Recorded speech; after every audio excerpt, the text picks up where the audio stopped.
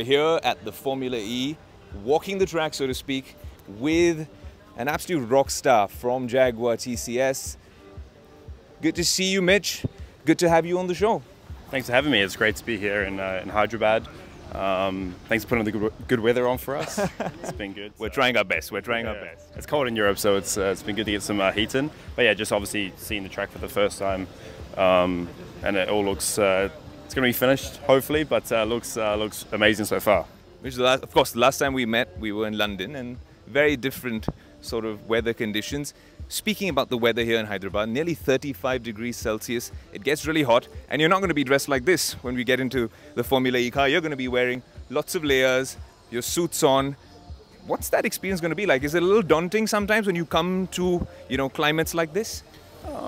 Yes and no. I mean, to be honest, a lot of the races we race at are quite hot, like north of 30 degrees. So we are used to it. The car is used to it. But yeah, once we get our race kit on, which is like fireproof layers, it is super hot.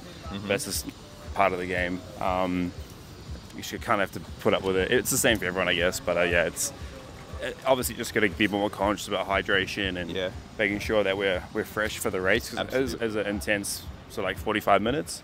But we train for this, and it's all part of the job, I guess. Mitch, you've obviously you've been in GP2 before, and now with Formula E, a very different sort of a format, very different sort of an experience. But now that you're here, you've trained on the simulator so often. Now you're here at the racetrack, and we're walking the track. How different is it from the simulator experience? Because this is the first time that you were seeing the Hyderabad racetrack.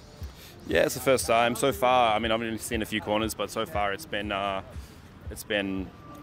it was in the simulator. Now the correlation's pretty good. Even though the track, the guys that create the track models for the sim have never been here. Yeah. But it's pretty impressive to see how close it gets, and it helps our preparation a lot, especially with the new tracks.